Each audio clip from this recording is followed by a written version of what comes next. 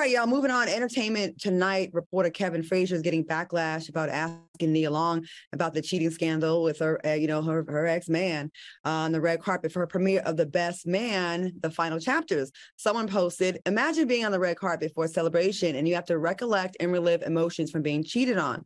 Another person wrote, why would you talk about it at a place where she's being celebrated with their new series? That is so inconsiderate. And if you're doing her just like the Celtics did.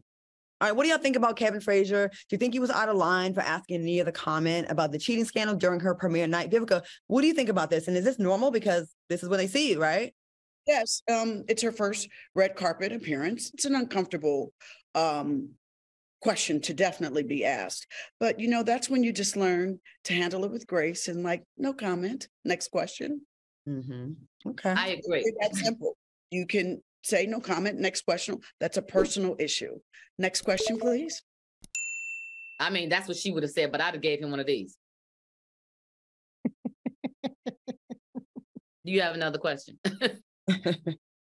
Selena, what do you think? There's no winning correct way to answer it. I mean, she's in a difficult position, but she has to realize that that question is going to continue to come up. So she can null and void it. She can have publicists say no questions regarding the incident and just keep that moving. She does not have to address it publicly. She can address it when she feels like it.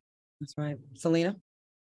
I watched her response, and in the beginning, I just felt like, man, can people just celebrate their own stuff? But then her response, I loved it so much that I was kind of glad that he was able to ask that question and get her response. And he was kind of on her side with it as well. Like the way that he asked the question, he was kind of outraged at what happened to her. And I just love the way she was like, listen, it was a fool. I definitely think that the Celtics organization was outrageous and inconsiderate for, blowing the whistle like that. And I think that it should have been a private matter, So I was kind of happy to hear her opinion on that, interested to hear that opinion on that. I wasn't happy, but I was interested to hear her opinion, even though it probably wasn't appropriate, but she hadn't spoken on it. So she must have been waiting to say something, because she could have, like you said, she could have just been like, no, I'm good. We're going to talk about Best Man and keep it moving. But she must have really wanted to say something. And you know what? Look, I'm glad that she used our platform to be able to say it and not their platform to be able to say it. Because if they would have asked her, would we still be talking about it like this? And you have to have a thick skin. We know this already. They're gonna get us when they can. Ask questions when they can. For the people that are getting upset, Nia Long was 1,000%. She knows that's what, if she hasn't been out and given any interviews, this is what she knows. She's a seasoned veteran in the game. She knows that they're going to ask her this.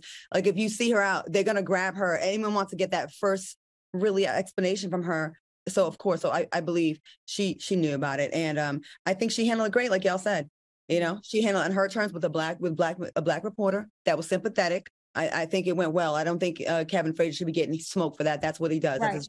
And Kevin Frazier asked Stephen A. Smith about the scandal on the carpet the same night he went to Nia Long. So he asked other people about it too. It is big news. All right, y'all, listen, we are taking a quick commercial break, but we got a guest tonight, y'all. We are talking to the shy actor, Jacob Lattimore. Right when we come back, stick around. You don't want to miss this. We'll be right back.